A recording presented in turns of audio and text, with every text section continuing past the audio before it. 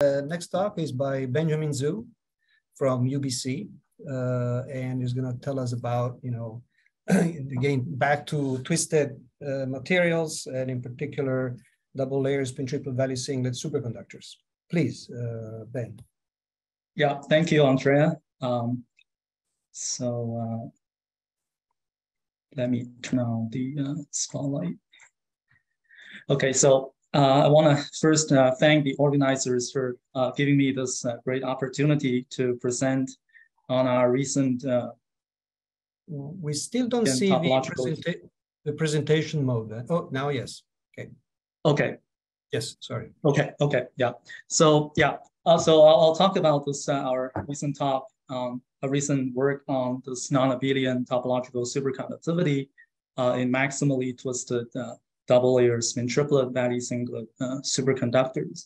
The manuscript summarizing the findings of this work is available on arXiv. And this work is done in collaboration with Marcel and two of his students, Shannon and Zhou. And we benefited a lot from helpful discussions with our colleagues at QMI, O's, Raphael, and Andreas group. We also had some interesting conversations with Andreas Schneider from MPI in Stuttgart in the early stage of this project. Now, today I'm basically going to talk about Majorana zero modes, which probably, as is well known among this audience, is a particle that acts as its own antiparticle. And in the context of condensed matter, it was first proposed by Reed and Green back in the early 2000s that such an exotic state can exist as a zero energy excitation at the vortex core of a spinless chiral P wave superconductor. And in fact, there's a beautiful semi-classical argument proposed by Volovic that basically because of the chiral, this non-zero angular momentum of plus minus one carried by these chiral P wave Cooper pairs, one would always obtain a pi Barry phase around the vortex, and that would basically get rid of this 0 point motion and pin down a state at zero energy. In fact, such an argument would apply in general to all Cooper pairs with odd integer orbital angular momentum. It can basically be generalized to those, and one would expect a Majorana mode in such systems. Now, the exciting part of this Majorana is that it is shown to obey this non-Abelian statistics, meaning the braiding of two Majorana would essentially be identical to performing some kind of unitary operation of topological qubits, and that forms the basis of fault-tolerant quantum computing. Now, motivated by both these interesting aspects in fundamental physics and practical uses, there have been worldwide efforts over more than a decade, going on in the labs, and there are also many proposals proposing, that there are many possible platforms for realizing this Majorana fermions. However, most of these efforts have been focusing on engineering some effective spinless P-wave superconductors, given the lack of intrinsic P-wave superconductivity in nature. However, it remains an open question. So is it possible for us to find an intrinsic topological superconductor which hosts non-Abelian particles by itself? Now, motivated by the recent advances going on in the twisted two-dimensional quantum materials that we have been hearing from many of the beautiful talks in this workshop. So there, this basically, I think about a year ago, Marcel and his students proposed this simple but elegant idea of taking on two layers of copper oxides, which would, as we all know, have this nodal D-wave symmetry. But instead of taking a small angular twist, as in graphene and these TMD materials, they consider the limit of a large angle twist of 45 degrees And from the vantage point of one layer of the copper oxides, the D wave autoparameter of the other layer is now transformed to an orthogonal D wave symmetry. And it turns out that if we couple these two layers of copper oxides, one can show that the system would actually want to develop a complex phase difference in between the two, which would basically form the so-called, which would actually spontaneously break time reversal symmetry and form the so-called chiral D plus minus ID prime superconductor, which has a full superconducting gap, and the Cooper pairs would carry a finite angular momentum of plus minus 2. Now, such a state is known to be topologically non-trivial, and it has these topologically protected edge modes surrounding this chiral D wave system. This is, of course, appealing in the sense that because the copper oxides would naturally have a high TC, and this may provide a new route toward a realization of a true high TC topological superconductor. Now, the downside of this nice story is that because of the even angular momentum, which usually would be associated with an even Chern number carried in this chiral D wave phase, the Majoranas would, in some sense, always come in pairs. And there's actually no symmetry that protects these pairs of Majoranas from recombining into a usual fermion, and that would obey the abelian statistics. So in other words, one cannot directly use these chiral D wave superconductors for this application for quantum computing.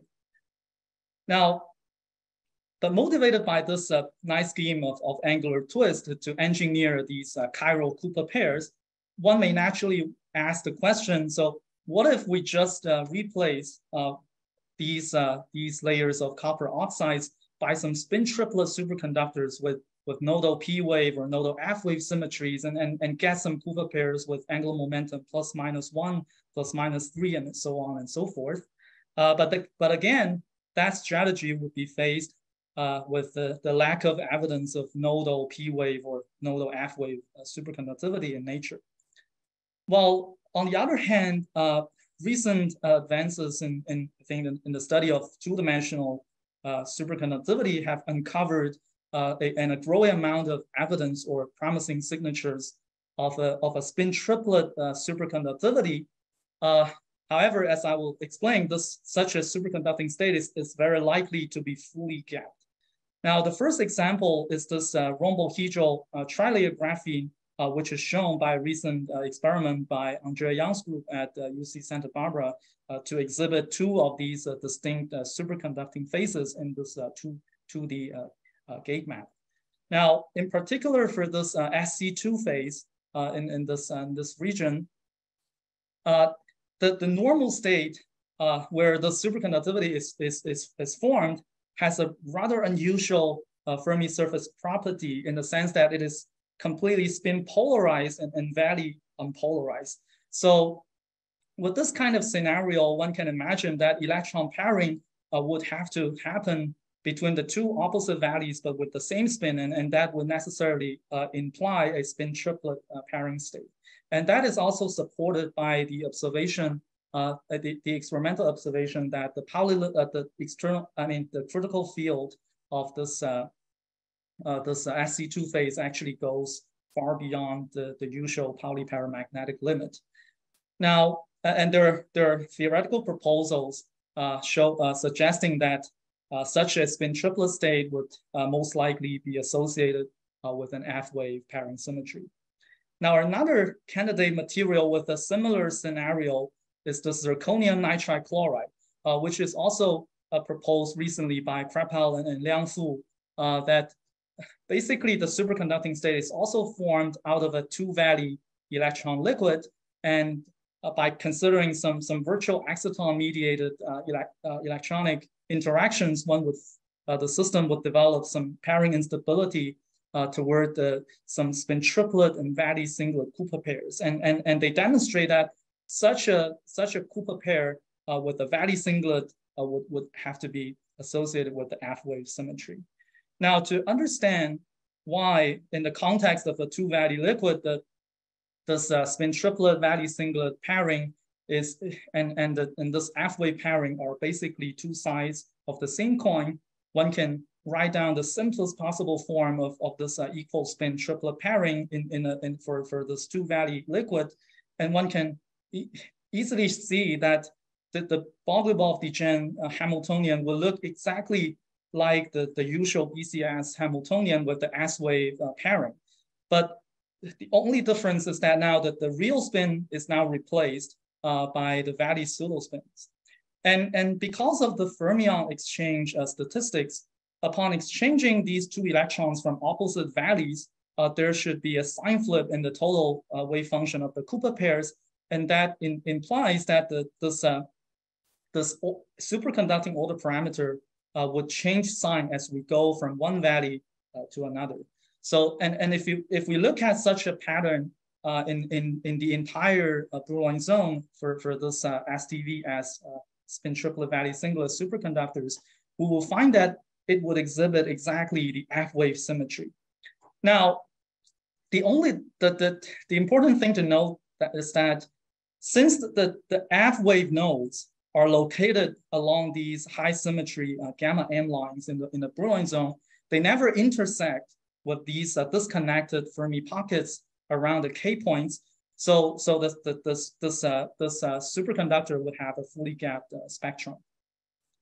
Now, although this kind of pairing is unconventional in the sense that it has some non-trivial F-wave symmetry, one can actually see that such a state would correspond to a topologically trivial state because the system would have the so-called BD1 symmetry class according to this tenfold symmetry classification scheme. And one can check the table and see in two space dimensions, this BD1 class would always admit not a trivial topology. Now, our idea is that based on the fact that these STVS superconductors would have the F-wave symmetry, now if we take two copies of them and make a 30-degree twist, essentially we are also getting two orthogonal F-wave components. And if we superimpose these two, is it possible for us to get a chiral F-wave superconductor with angular Cooper pair carrying angular momentum ±3, and that hopefully under some proper conditions, one would be able to get these non-Abelian Majorana modes. Now, the answer is definite, while it takes some extra twists before we get to the final destination. So the first thing that I want to draw to your attention is that there's a key difference between the twisted cuprates and the case of these STVS superconductors. Now, in the twisted cuprates, we know that we have basically some connected Fermi surface around the gamma point of the Brillouin zone, and we naturally have these nodal points as we go around the Fermi surface. And in fact, one of the arguments that was used in studying the chiral phase in the twisted cuprates is that by introducing this complex phase difference, one is essentially adding a mass term at these Dirac points in both layers of these copper oxides. And the system will actually want to develop this complex phase such that these nodal points are gapped out and that is more energetically favored. So the system wants to spontaneously break time reversal symmetry and get to this chiral topological phase. However, in the case of this STVS superconductors with the F-wave symmetry, there's no nodes to start with in each layer, and one cannot use a similar argument based on these nodes in the Bogoliubov excitation spectrum to argue for the emergence of the chiral phase. Another key difference is that in twisted cuprates, because the Fermi pockets are basically around the gamma point, and one can show that the leading order interlayer coupling in this case would basically be the one that preserves the momentum, and one can treat it as a constant. And basically one can just use a simple two parabolic band model to model, to study the energetics governing the chiral phase in this twisted cuprate case. And the Moiré band folding effects, as long as they are far away from the Fermi energy, and one can actually neglect those. Now, in these SDVS superconductors, now we are dealing with states basically located at the Brillouin zone corners. And based on the lessons we learned from this Bistritzer-McDonald model for the small angle twisted graphene, we know that there are some non-zero momentum transfer for the interlayer tunnelings for these states at the K points. And also that are expected to generate some Moiré physics. Although in this case, now we are talking about a large twist angle limit. And I should add that because we are now considering at this large twist angle limit, the valleys, there are now, so for example, if we take the valley of one layer, it is situated almost midway in between the two different valleys from the other layer. So in this case, if we can imagine if we turn on the interlayer coupling, the states in one valley on layer one would couple in general to both valleys from on the other layer. So this would mean a strong inter-valley hybridization. So this would be very different from the case of a small angle limit where one can assume that the interlayer coupling processes happen within only one valley and there's the so-called valley conservation symmetry. So that actually tells us that the Bistritzer-McDonald type continuum model would fail to describe this large angle limit. Now, for us to construct a reliable model for this twisted SDVS superconductor, we first, for each layer, we just consider a triangular lattice model, which is basically motivated by the observation that states involved in this SDVS pairing, they essentially live on a triangular lattice. And to capture these more complicated interlayer tunneling processes I just mentioned, it turns out that there's some literature available that we can, basically there's this paper by Moon, Toshino, and Sun et al. Back in 2019, and they show that one can formulate this general interlayer coupling in terms of the so-called dual momentum space lattice. So in the interest of time, I'll skip the details of this and refer to our paper for more details for those interested. But essentially, one can, based on this model, one can reliably capture all the leading order interlayer process and actually derive the Moiré bands of this twisted double layer at this maximal twist. Now, with that dual momentum space model, we are able to study how the Fermi surface would evolve in this maximally twisted double layer. So for comparisons, I'm showing here on the left panel the Fermi surface and the decoupled bilayers with the Brillouin zones rotated by 30 degrees. And here I'm showing the Fermi surface obtained by this microscopic model for this twisted double layer. So at a relatively low doping, we see that the Fermi pockets, they remain well isolated from each other. And the same thing happens basically in this twisted double layer. But upon increasing the doping level, which would enlarge the Fermi pockets around the K points, we find that the K pockets in this twisted double layer would start to connect, and they form a connected Fermi surface contour in the Moiré Brillouin zone. And if we keep increasing the doping, and at some point they would start forming a single connected Fermi surface, and that is basically such a process is enabled by the Moiré band folding effects for these states in this large twist angle limit.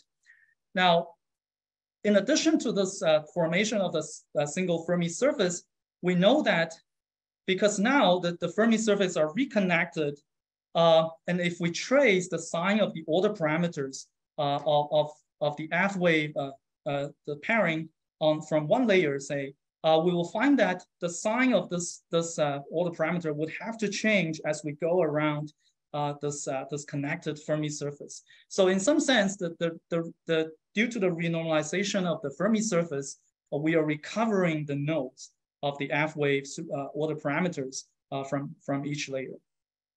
And with that, but of course, to do this in a more reliable way, we actually did a more rigorous derivation. Basically, we consider these inter-valley equal spin pairing interactions. We assume those to continue to be present in each layer, and then we project such microscopic interactions readily present in each layer to the renormalized Fermi surface in the twisted double layer, and we calculate the pairing instability based on these actual Fermi surface formed in the twisted double layer. And in this way, one can still define the order parameters characterizing the Cooper pairs formed in each layer, and one can write down the mean field pairing in terms of delta 1 and delta 2, which basically characterizes the pairing amplitude in each layer.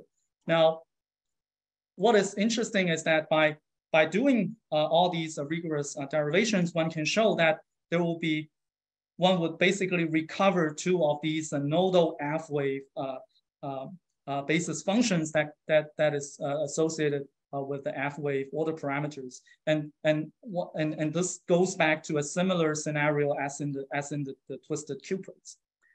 Now, and with that, one can simply write down these mean field BDG Hamiltonians in terms of these Moiré bands in the twisted double layer, and we calculate, study the free energy of the superconductor, and indeed we find that for a twist angle very close to the 30 degrees, there would be this double minimum structure happening in the phase dependence of the free energy, so that the system would actually prefer to go into this spontaneously time reversal breaking phase with a non-trivial phase difference phi equal to pi over 2 in between the two layers, and that results in a fully gapped chiral F-wave superconductor. Now, and indeed, we also did a systematic investigation of the more of a complete phase diagram of this superconductor, and we studied that as a function of the doping level and twist angle.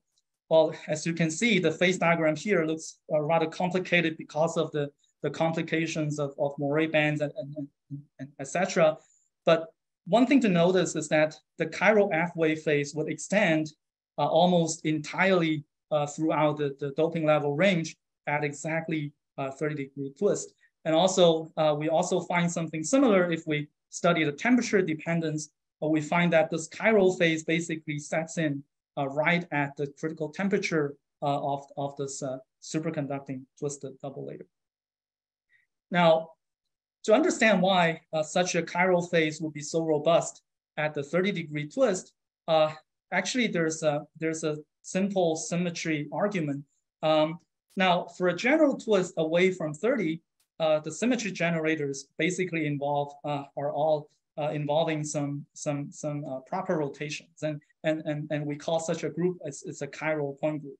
Now, at exactly 30 degrees, the system point group becomes D6D instead of D6, which involves an extra symmetry, which is an improper rotation. That is a 12-fold rotation combined with mirror reflection about the horizontal mirror plane, and exactly because of this improper rotation, one can find that these two orthogonal F-wave components they will transform differently under this improper rotation. Basically, that it will map this psi1 on one layer to minus psi2 on the other, and then psi2 back to psi1.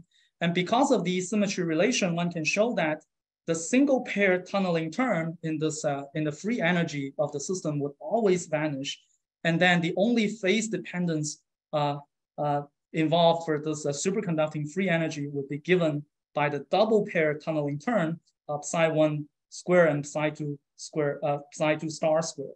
Now, and that would translate to a cosine 2 phi dependence in the free energy, and that is exactly what we found in this free energy landscape of this phase dependence.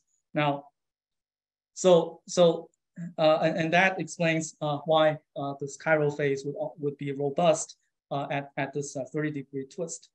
And one can further take into the look of the representations of these F-wave order parameters, and one can show that at this 30-degree twist with the point group D6D, the two F-wave components would form a two-dimensional representation. And that would mean that they're degenerate, and then they would have the same TC at exactly 30-degree twist. So that is why by lowering the TC, basically at the 30-degree twist, both of these F-wave components are they become readily available.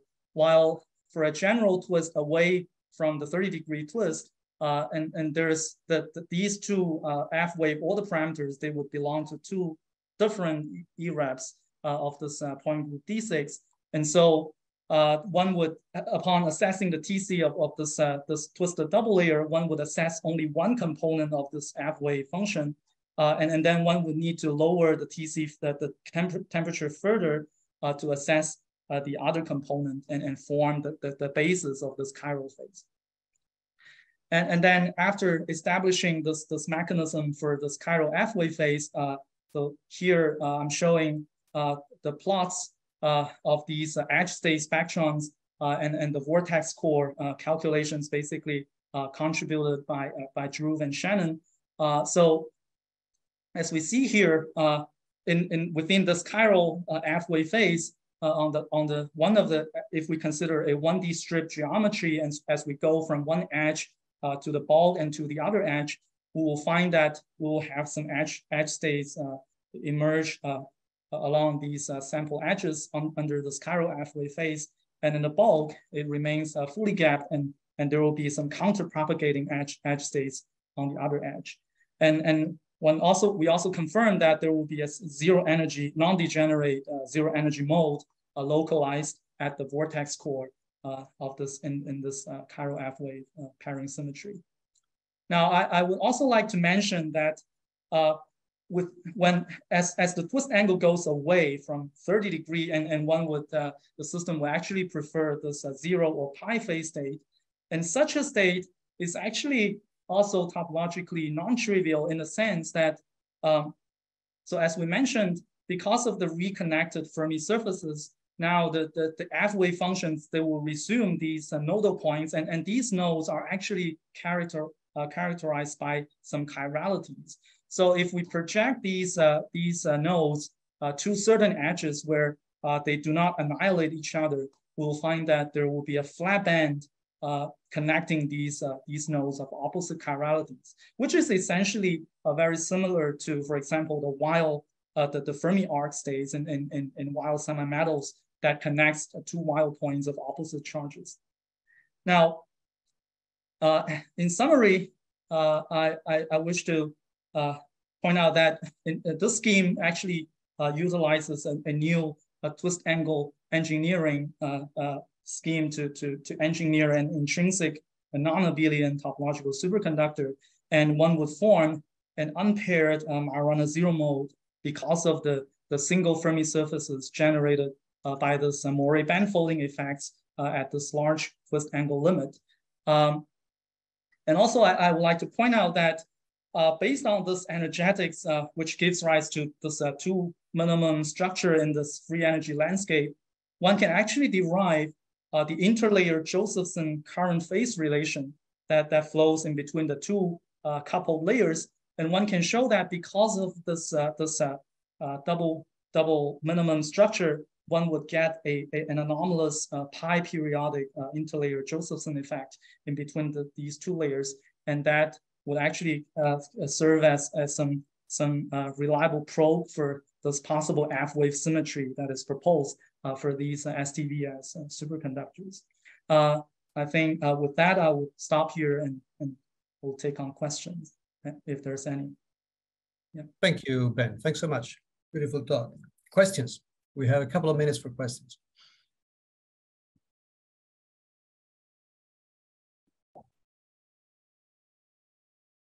we asked you one, which I was wondering in relation to or analogy with the case of ecuprates. Yeah. About the interlayer coupling here.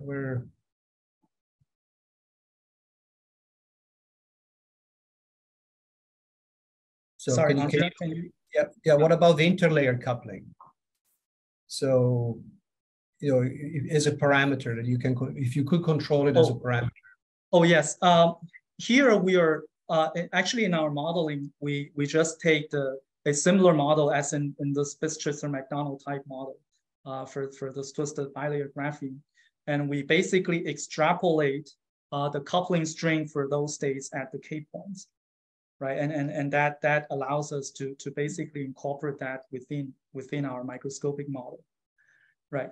And I think, unfortunately, because the time constraint, I cannot spend too much time on that because the model is quite involved, and I think one can check our papers or that paper by Moon, Koshino, and Sun for more details. But essentially, yes, we can basically adapt the Spitz-Tristor-McDonald type model to account for the interlayer coupling in this case.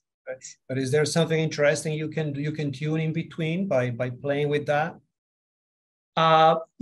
Yes, I would imagine experimentally that is probably still difficult. But on one hand, on the other hand, I think because these materials the electron density they're sometimes tuned by gating. So I think one way of tuning the interlayer coupling is to maybe control used by the gates, you know, how the electrons are populated in these layers, and that is one possible way to tune the interlayer coupling. Yeah. Thanks, Ben. Any other question? Let me see. I don't see any. Well, then, thanks again, Ben.